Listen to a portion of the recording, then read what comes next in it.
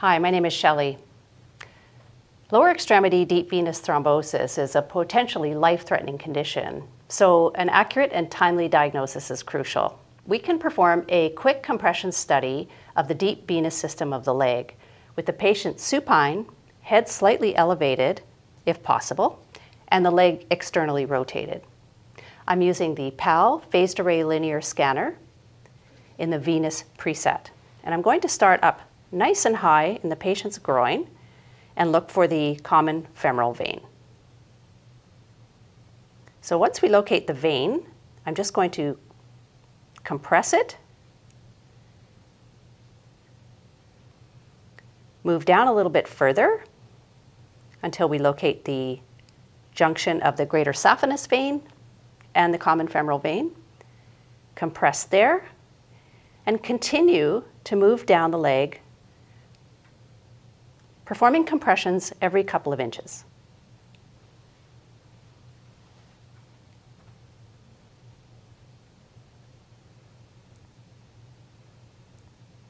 So still seeing superficial femoral vein in the center of the screen and compressing all the way down. When we get to the adductor canal, compression can be a little bit more challenging. Sometimes using your hand on the other side of the patient works well.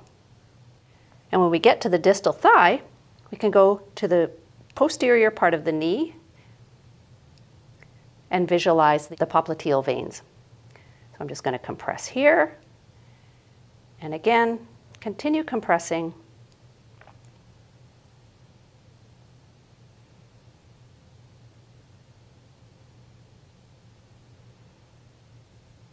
until we get to the area of the trifurcation. And at this point, we can be satisfied that there's no evidence of deep venous thrombosis.